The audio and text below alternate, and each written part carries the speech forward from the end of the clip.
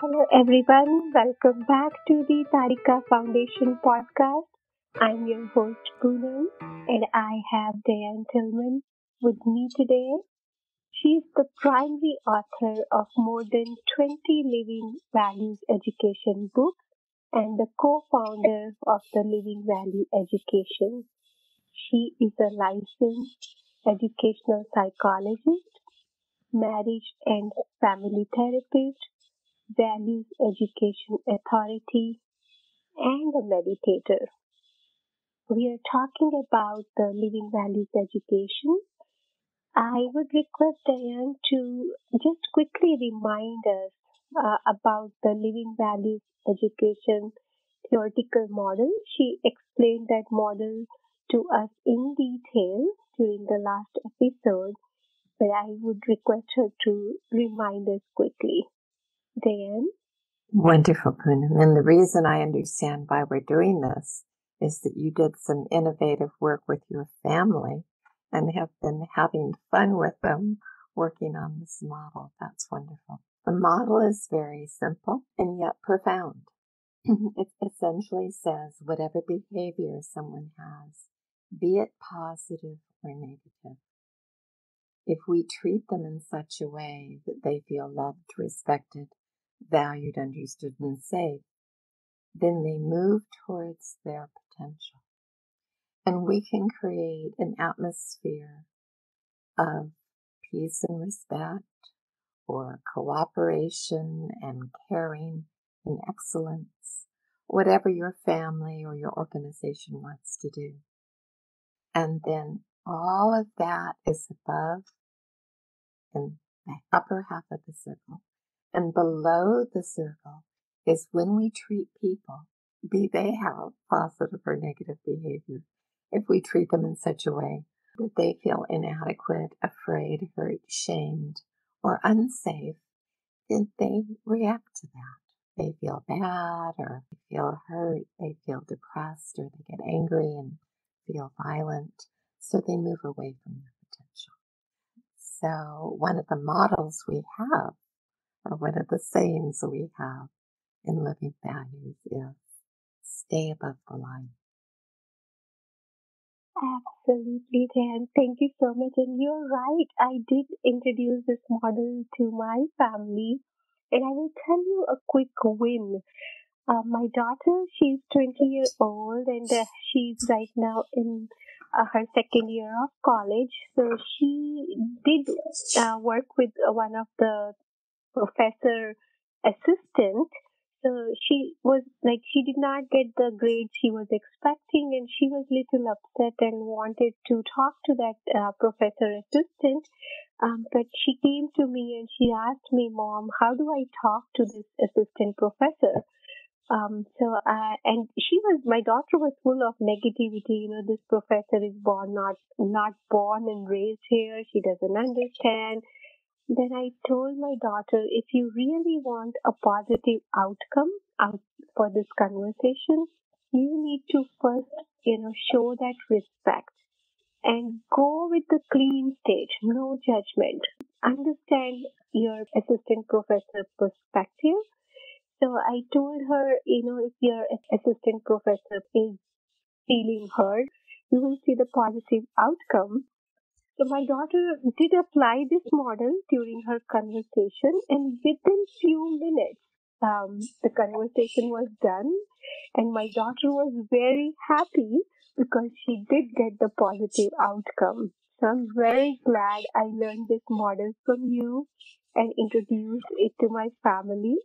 And I'm also applying it in my everyday conversation with my son.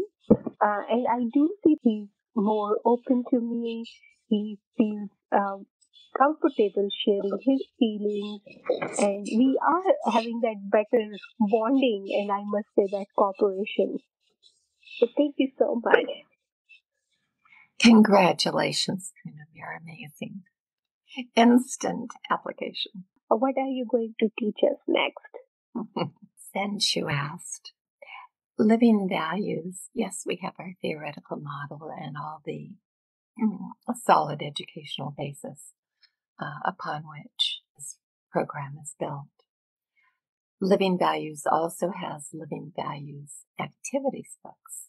So these LVE activities books provide hundreds of activities on values. And so we do values on peace and respect and love and tolerance, on simplicity and caring for the earth and our oceans, on honesty. And there's a wide variety of materials. There's reflective exercises so that young people can think about what kind of world they want to create, what a peaceful world would look like. And there's exercises where they can feel the values, so feel the love, feel the peace, so that they can learn to self-regulate better and really put into their mind, into the self, the qualities they want at that moment in time. There's anti-bullying activities. There's development of social and emotional skills, because these are essential if people want to live the value. But there's also activities to get them to look at the effective values. And so the one I was thinking of sharing today was mind mapping. And I love our mind mapping exercises because we ask the young people, usually starting around 8, but you can do this with anyone. And we pick a value or have them pick a value. And then mind map that value and the opposite of the value. And then afterwards, they take what they have experienced and they create a poem or make up a song together as small groups. And so it's really fun. But when you're mind mapping, if you were the instructor, the teacher, or you're facilitating your family doing this, you could draw a circle on the board and put your value inside. So one time I did this with a bishop from Kenya who had attended an international training in England. And he chose honesty. And so we did honesty, and then on the other side, we did dishonesty and corruption. So first you look at, how do you feel when you're honest? What happens in the family when there's honesty and love with each other? What happens when there's honesty in businesses and honesty in healthcare and education in society as a whole? And then we did the other part. What happens when there's dishonesty? What happens when people don't keep their promises, when they lie to you? What happens in the store when you're cheated? What happens in a healthcare system where some people, and they talked about, you don't supply any of the answers. They supply the answers. So they'll talk about things that happen in the country, such as people taking some of the resources from education, from government, or from healthcare systems, and then the effects that that has on the populace. And on each side of this mind map, you can draw pictures of what they're describing. So you can see that when there's honesty, there's prosperity, there's trust.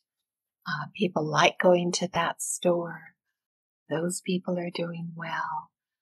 Versus the other side, when people feel that they don't have enough. And the bishop, I think he was from the Anglican Church, he said, I should do this with the government. This would really help. But I also remember doing it with a group of section leaders in a refugee camp in Thailand. And they really realized, these adults, what was happening in the society. And they spent 45 minutes telling me what happens when you're honest or dishonest. And I'm writing it all up on the board so they can see it. And somebody's writing in Korean below my English, and we're drawing pictures. And what we ended up was with this huge map. And you could see where there's peace on one side, and there's violence and hopelessness and despair, and finally anarchy and war. So it was a very, very interesting session. I realize it isn't like that in most countries, but even so, even if you live in a very safe community, I know that a neighbor once came to me once and he said, I don't know what to do. My son stole some money. And this is in a, middle class, upper middle class area.